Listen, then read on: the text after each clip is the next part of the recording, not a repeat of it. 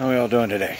Yeah, we did our usual routine, walking and talking and talking about these plans about this weekend. And yeah, a lot of talking. We'll see what happens. But we was talking last night too about this third level, the Council of Gods, where everyone eventually meets up. And all you guys in the Good News crew are going to be there for that party when we blast the trumpets for the Father to be born up there. Yeah, like I said, we actually go there first. And we prepare for Him to come. And we have a big party. And, or they do, and we are part of it. And then the rest of you go back. And then what you do is you tell everybody in heaven about this place and what it's really like up there, because it is even different from the realm of what heaven is. But see, that's the idea of growing and evolving up there that's happening. See, right now, even up there, heaven is evolving. For thousands of years, they have looked at sex as being bad and something we must refrain from, and other things like that, because that's how the Father was taught in His early years, and so that's what He passed on to His children, and that's what it was. And then He got His eyes opened up by the Council of Gods, and He's let His hair down. And again, that's the number one thing that me and Deb, if she chooses to be the queen, are going to be about, is letting people understand that it's okay to have fun. It's okay to have fun. We'll set up parameters that you just don't want to cross those lines, but we're definitely going to have a whole lot more fun than they have for thousands of years up in heaven, because they've been walking around with a righteous corn cob up in their ass, and they think that's the right way to act. And even though Jesus and Mary has tried to get them to change and to understand, old dog, new tricks kind of things. So heaven itself is having to evolve and to realize that it's okay to have fun. It is okay to have fun. There's just certain things you can't do, and you just don't do those. But, like I said, do we all walk around with a righteous corn cob in our ass? No. That's not what we're supposed to be about. And so, there's some malprogramming up there on the top side that needs to be changed. And evolving up there on the top side is something that we're all going to do towards the third king. And things of realizing a balanced path of having fun, but still remain righteous and do the right things and make the right choices.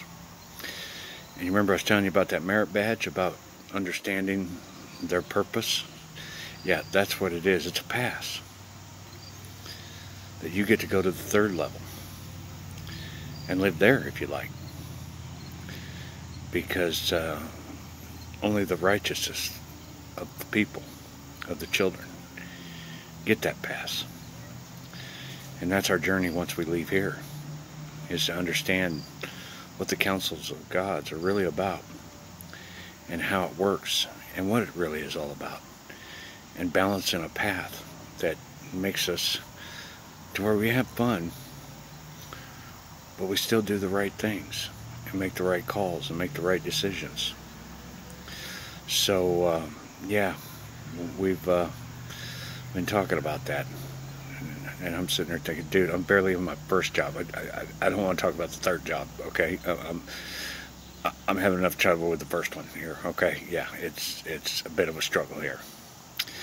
Not too bad, though, to tell you the truth. He pretty much is running the show at this point in time. I'm just a vessel that cruising around with him in me. and we're doing what he wants me to. And yeah, we're beating the hell out of this vessel too. Let me tell you, it's actually in probably better shape than it's ever has been in its life.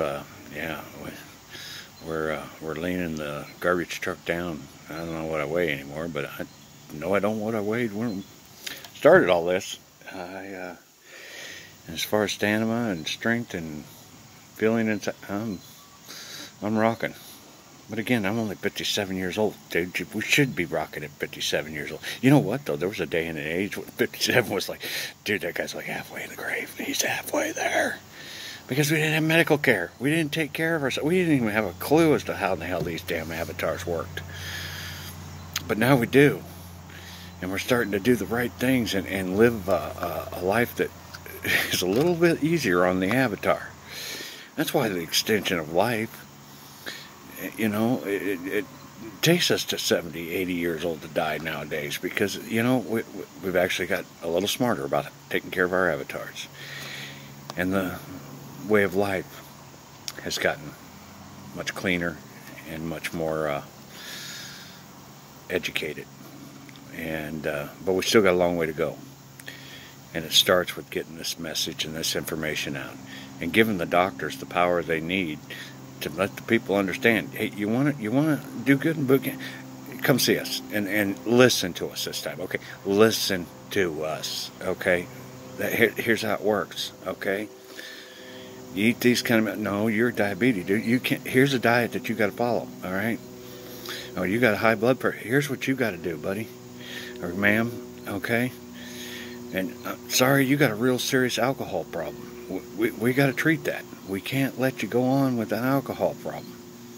You know, whatever it is, you need to start trusting the doctors to do the right choice and make your vessel last as long as it can.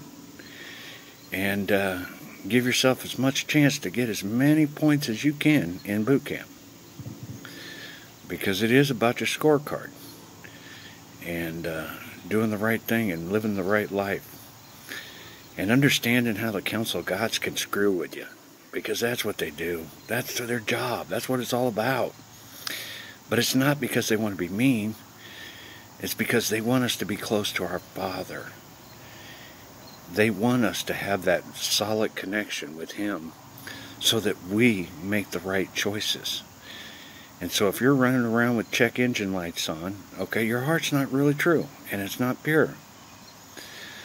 But if you got those check engine lights off and you're listening to the Father at night, you know, you're good to go. And you're going to be a happy path. And you're going to have boot camp's going to be not so damn bad. And the top side is going to be beautiful and excellent. That's what people have to evolve to and to understand. This is His holodeck. He's in charge. You have free will to screw with it, but you'll pay. You will literally pay for it. And there's no way out. So, do what you will, but make the right choices and do the right things. Because I want to help you evolve. I want you to understand the real meaning of life. And that's what I'm here about.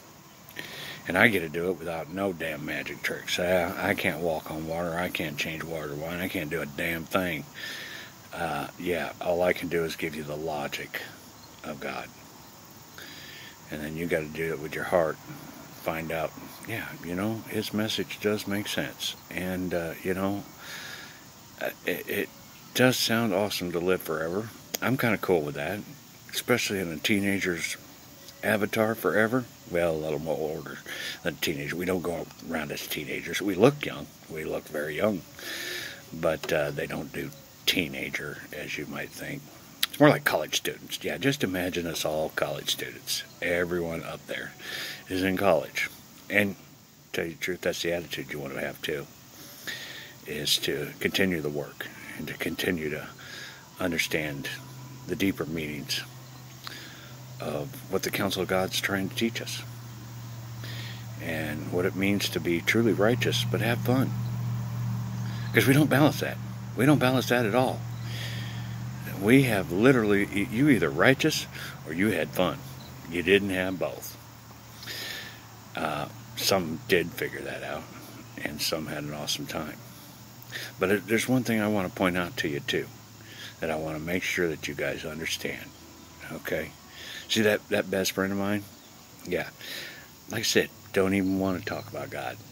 No, that's not in his wheelhouse. There is nothing in his life that's going to let you believe that there's a God and there's an afterlife. But here's the thing. He's already an angel. And he's going to get in there in angel status. His scorecard's probably not going to be all that awesome because he's really messed up on some points. But he's going to be up there with the angels, though. And doesn't want to talk about God. Doesn't even want to believe in it.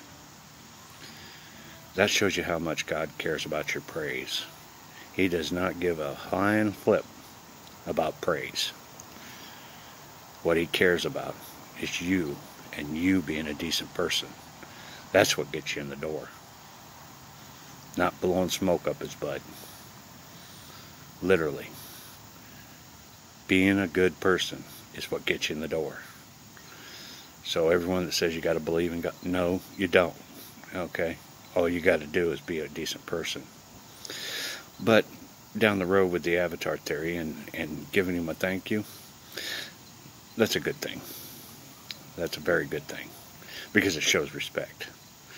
It shows that, yeah, okay, I do believe and I do understand. And thank you, Father.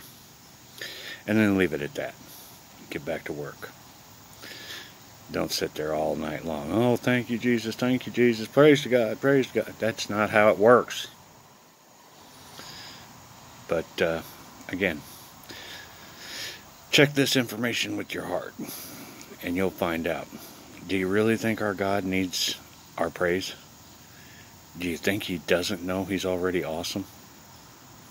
I mean, really? He's all about having his ego fed? Is that really what he's all about? Or is it about love and caring for his children? And if he loves and cares for his children, what do you think praise does for him? Honor and respect each other and take care of each other. That's praise.